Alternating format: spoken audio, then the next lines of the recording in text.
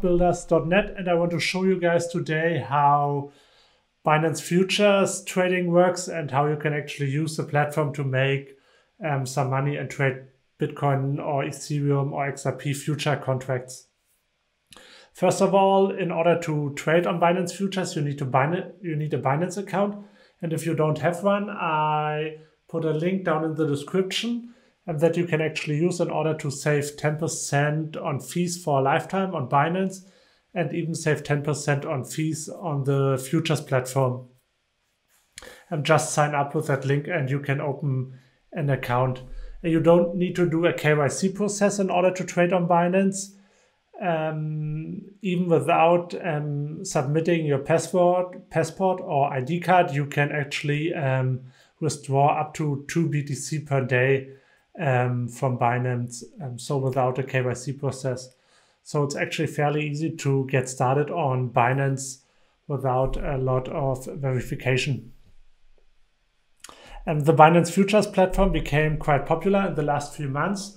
The reason for that is basically that it has a lot of liquidity. You can trade a lot of coins and contracts, and you can actually use a lot of trading tools in order to place your order and in order to get your order executed and stuff like that. So a lot of people switched from BitMEX to Binance also because the matching engine is way better. So let's get started. Once you have a Binance account, all you need to do is you need to put some money into your wallet. Can either be the Futures wallet or into your spot wallet. In order to do that, you need to first put money into your spot wallet. So how you can do that, you can either deposit Euro and buy Bitcoin with that, or you can deposit Bitcoin or any other cryptocurrency that you currently have. So for example, you could also deposit fiat currencies with a bank transfer. It currently costs nothing, so it's free of charge. You could wire euros, for example, to Binance and buy Bitcoin with it, and then you can actually get started. However, in order to trade Binance Futures, you have to know that the underlying asset you trade on is USDT, so Tether. So you need to have some Tether in your account. And if you, for example, only have Bitcoin, you can trade them for Tether, for example. Let's go to Tether here. So you could, for example, trade BTC, USDT, or BNB, or Ethereum. So just make sure you have some USDT here in order to trade on the Binance Futures platform. Once you have that, you can actually start here, go to derivatives and then perpetual futures.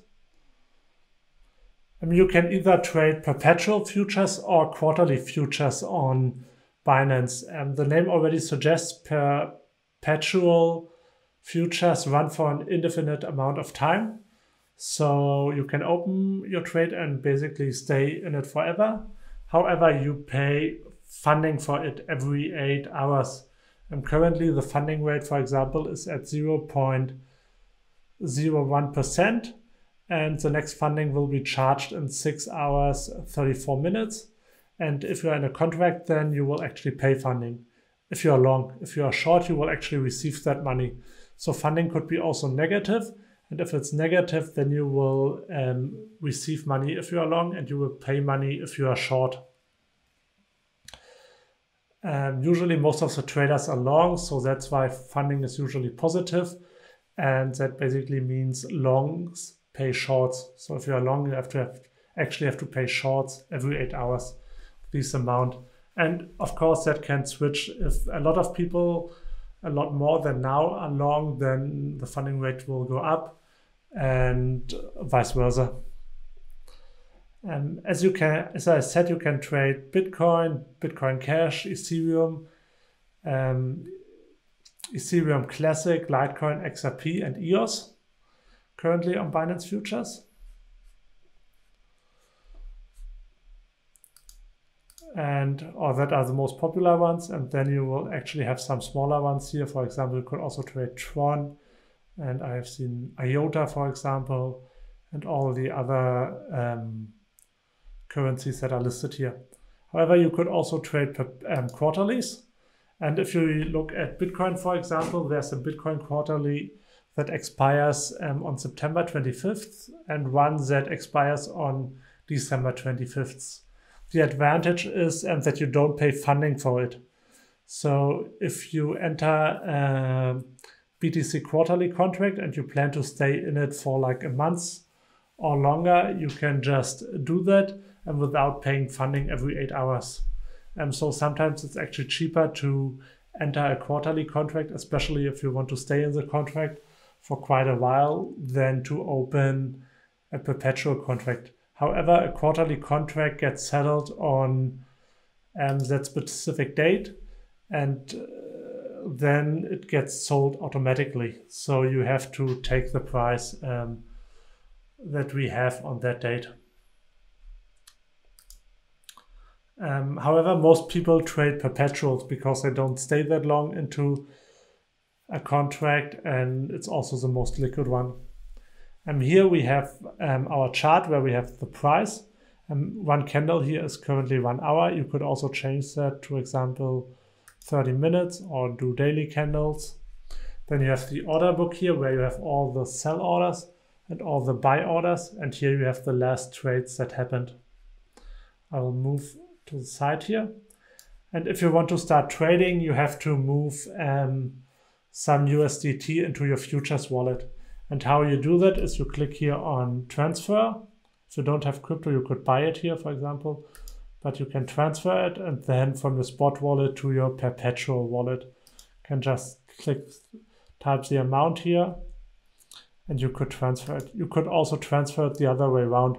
So if you want to sell it, you can move it back to your spot wallet and sell it there, for example, against Bitcoin, or sell it against Euro and withdraw the Euro from Binance. And so I have currently 1,100 USDT in my futures wallet, and 1,300 is still in my spot wallet. So let's take that.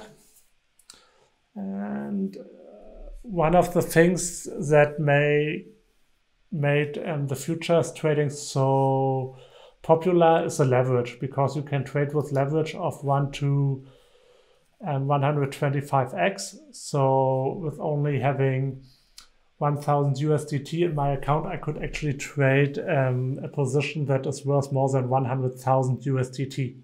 However, you will have to keep in mind that you will get liquidated and you will lose your $1,000 if the price goes against you just 1%. So I would suggest not to trade higher than 5x. And because with 5x you will get liquidated if the price goes against you by 20%. And you can set your leverage here. So let's take 1 to 10, then it's easier to understand, can confirm it. Or you could also use cross leverage. That would basically mean that you would take all the balance that you have in your account and would set the leverage automatically. But that's very risky, so I would usually take a set leverage and with a very low leverage, so not being higher than 5. I just took 10 here to show it to you guys, and it's easier to calculate then. So you can do a limit or a market order. Market order basically gets executed immediately. You could just say you want to buy 1 Bitcoin.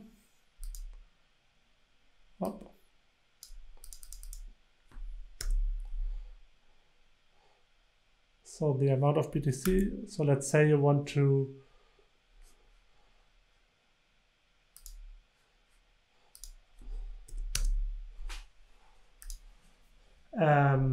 buy 1 Bitcoin, or how much you ever want. So you just set either the amount here, or you use that slider and you can set the the percentage here, for example, if I have 1,100 USDT in my account, I could, with a 10x leverage, I could buy 1.1 BTC here, as you can see. And I could just go long or go short. So if I would go short, I would bet that the price will go down. If I would go long, I would bet the price will go up. Some users also use a limit order. A limit order is where you can actually set a fixed amount when you want to enter a trade. Let's say you think Bitcoin will go down to 8,000. You can say, okay, you want to buy Bitcoin at 8,000. 8,000, and you want to buy, you want to use all the money you have into your account, so you could buy 1.38 BTC if the price goes to 8,000, and then you can say you want to go long.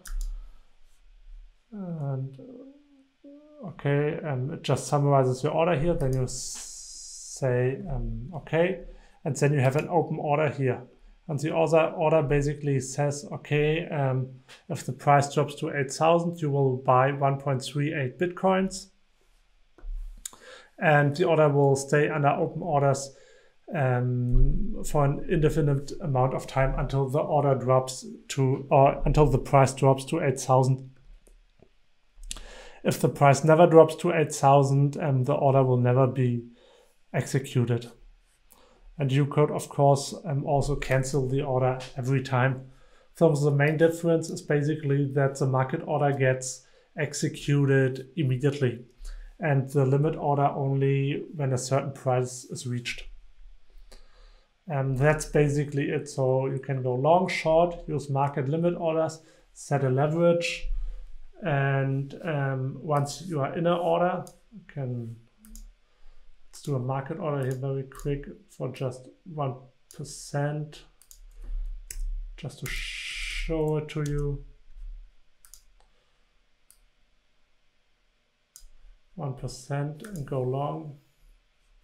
Then you can see a position here where we actually have the size, so how many Bitcoins we have, the entry price, and the liquidation price. Here we don't have a liquidation price because we only used a small amount of our wallet balance, and we couldn't see a margin ratio and the margin cost, so it's around 10%, and we could see our profit and loss here. And of course we could sell it every time. If we click on market, then we would do a market sell, or a limit, then we can say, okay, if the price goes to 9,300, I want to sell. Then we, of course, could also close the position with a limit order. Just do a market order here. Order filled, and now it's gone, and we have our money back.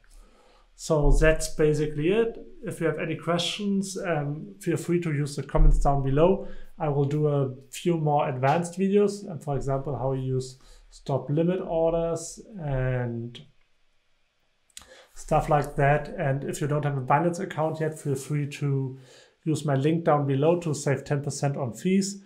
And if you like the video, please hit the like button and subscribe to my channel. Thanks for watching, guys.